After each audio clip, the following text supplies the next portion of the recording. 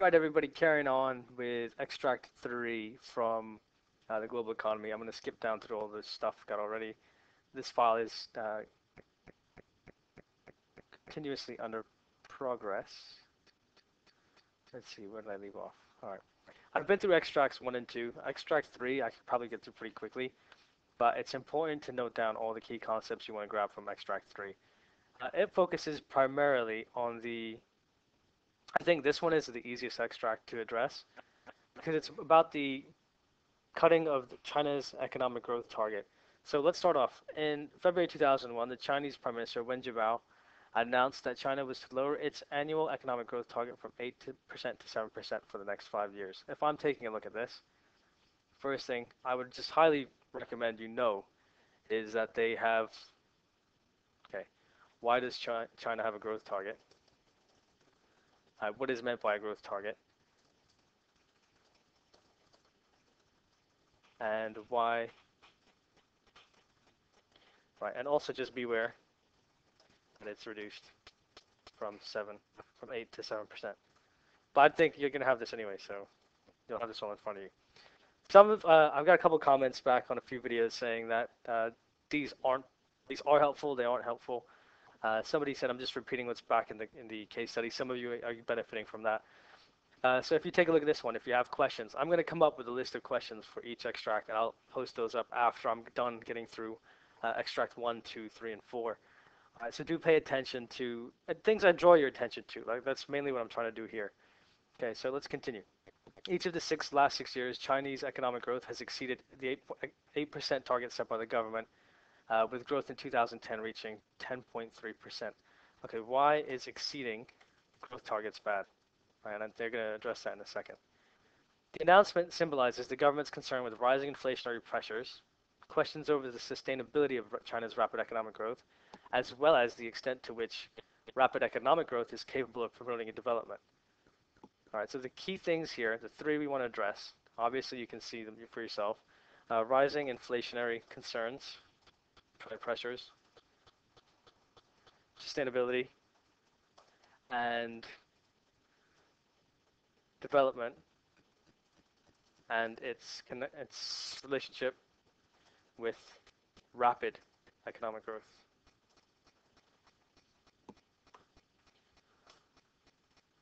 All right, we have to figure out one, rising inflationary pressures, where they're coming from. I think we've addressed those in the earlier two extracts. Number two, the sustainability.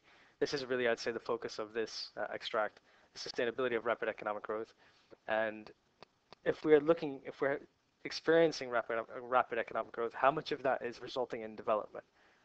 Right? How much is going to provide and we're going to create for the future or develop our economy, rather than just be something that happens in the short term?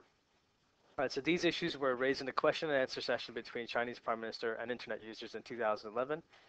Here are the Prime Minister's statements in the online question and answer session. I'm just going to draw your attention to the things that you should be able to discuss, like when you're reading through this, things that would be going into your answers.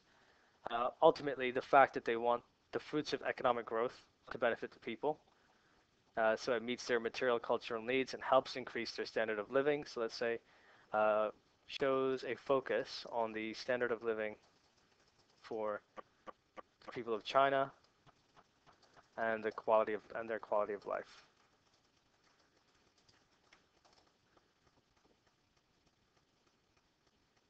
Right, the fact that it should benefit the people. We should ask the question: who is it benefiting now? Are the people truly benefiting from this?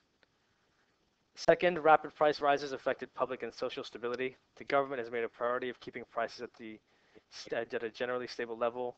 What could happen in terms of public and social stability if inflation continues to spiral, or I shouldn't use that word, to rise at a rapid rate? We must no longer sacrifice this is quite obvious, right?